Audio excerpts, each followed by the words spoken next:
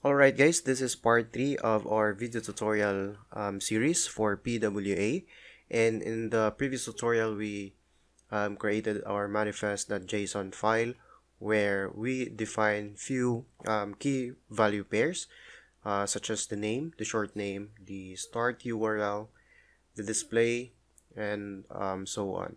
So in this particular video tutorial we're gonna add more key value pairs to this. So basically what we'll want is to add the icon sizes for our application. So basically we want our icon to look good even if we use different device for our PWA app or project.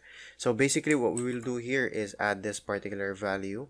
So we have here icons, and then right inside that square brackets, then we're gonna add the curly braces, which contains the source, the type, and the size for this particular icon. So the first one is the icon 72.png, and of course the size for that is 72 pixels by 72 pixels. So that's the first icon that we want to use. And as you can see here inside our image or img directory, we're using, or we do have this different icon sizes: 72, 96, 128, 144 until 512. So we're just gonna duplicate this and change the size accordingly. So this is for icon 96, of course, and this is 96. So I'm just gonna fast forward the video so that you won't have to watch me changing all these values right here.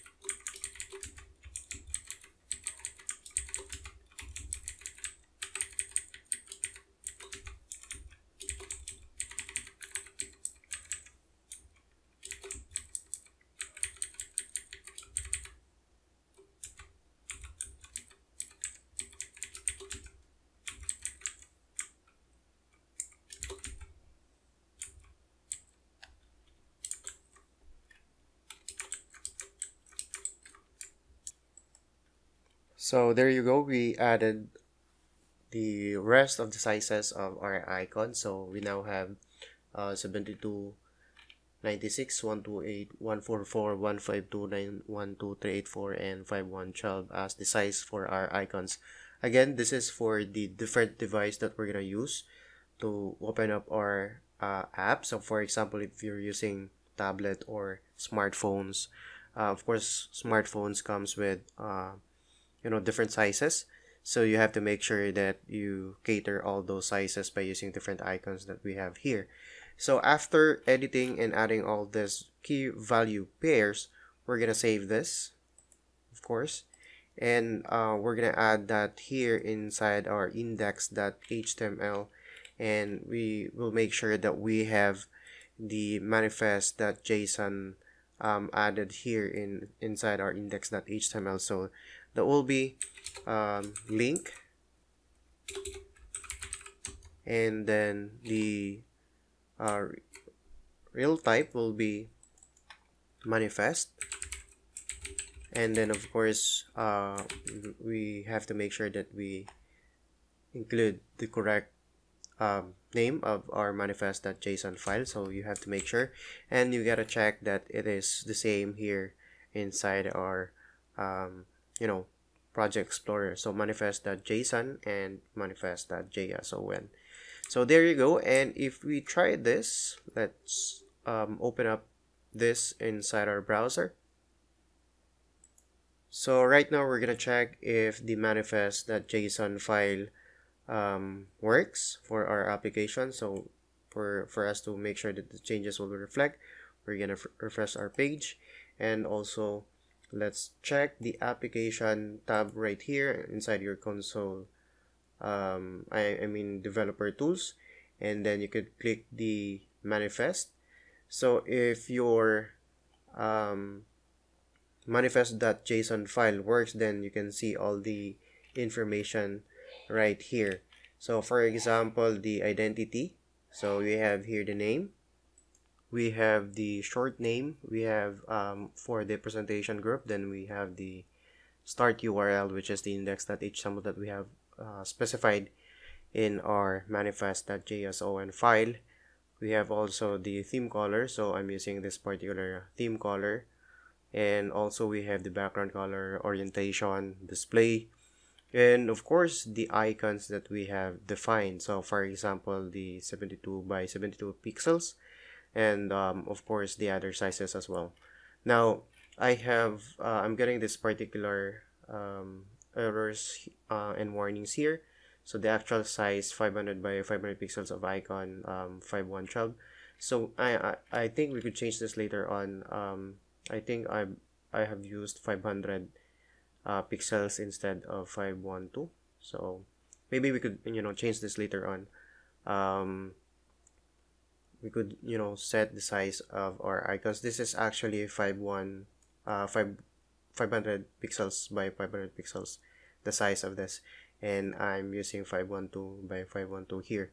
So that's why it's completing right here that we have an actual size of 500 instead of 5112. And as you can see here, for the installability, we are getting this particular warning also.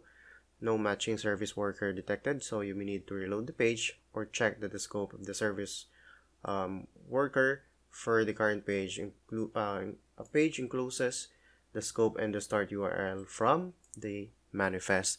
So basically, guys, if you're using or if you are developing PWA, then there's like things that you want or things that you need in order for your progressive web app to work.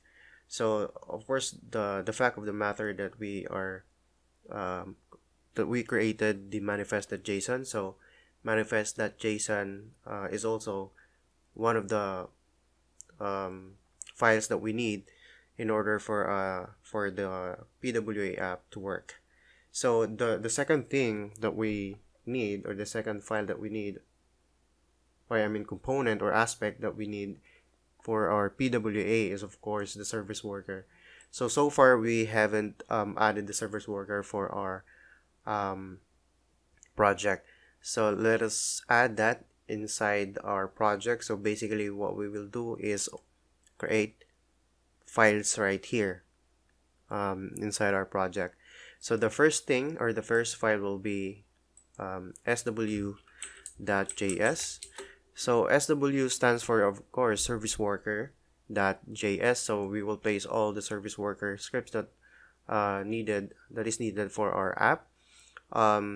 We don't want to place this inside the pages or other subdirectories of our project. And of course, we want this to be on the root level of our project. That's because if we place it right here inside the pages file or pages directory, then it will not be, or the scope will be only this directory. It will not cover the whole project and only this particular directory pages. And the same thing, if we place this inside the JS file, then the service worker will have only the scope of the JS directory. Okay, so you have to make sure that you place the service worker.js file on the right, on the root directory of your project. So the second thing that we're going to do here is to add a script or another JS file inside this particular JS project, or JS directory. So all we have to do is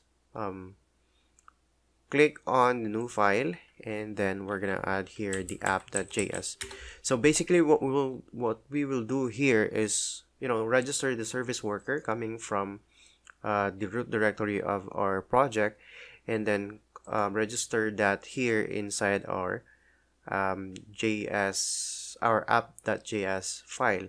So the first thing that we're going to need is, of course, because not all browsers support PWA as of the moment, so we need to have a check if the service worker is supported inside the browser. So let's just add here, check if service worker is supported. So of course we're gonna use service worker, or a condition that check if the service worker is in the navigator.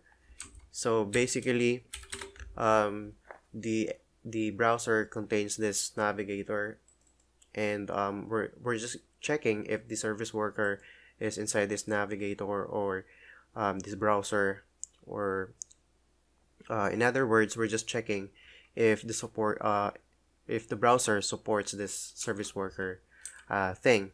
So if the service worker is supported, then we're just gonna use the navigator and then service worker, and of course we're just gonna register our service worker file, and of course that's sw.js.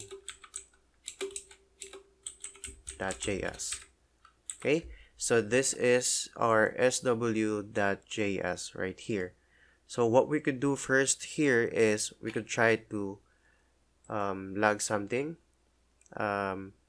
inside our sw.js file. Okay, so this is a promise. Okay, so this is a promise, so it may or may not return something, and it will take time to process. So what we could do here is we could add the then method, and it's going to take in one parameter. So we're just using the reg object right here, and console.log,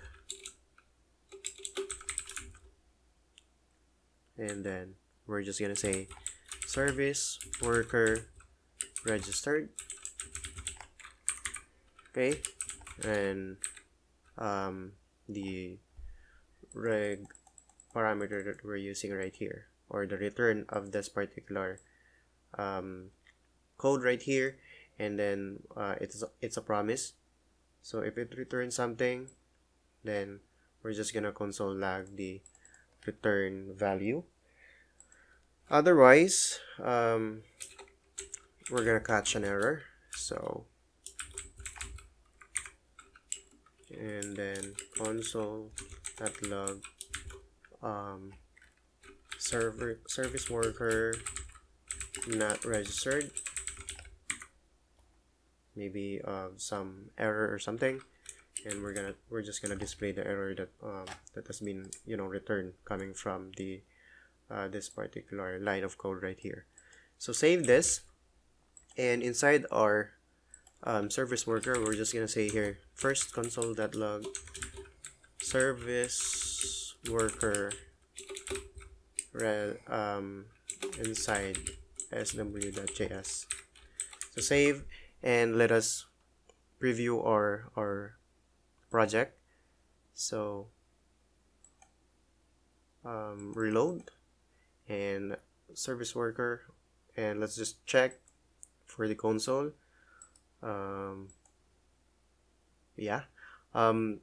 Before of course, before all these things should work, we need to add that inside our because currently we're not using the app.js file. So basically what we could do is input that, or include that inside our index.html right here. So we have here the common.js right here, and of course we need one or another line for our app.js, so that our service worker will be called and registered. So app.js, and save that, and go back to our browser, and we're getting this particular error, reference error reg is not defined. Let's see, app.js. Okay, so it should be placing it right here.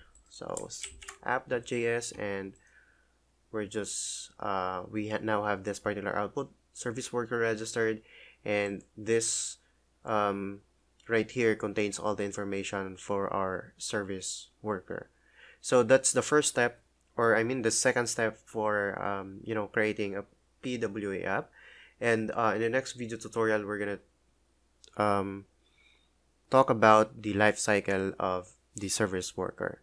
So that's all for this particular video, and see you in the next video.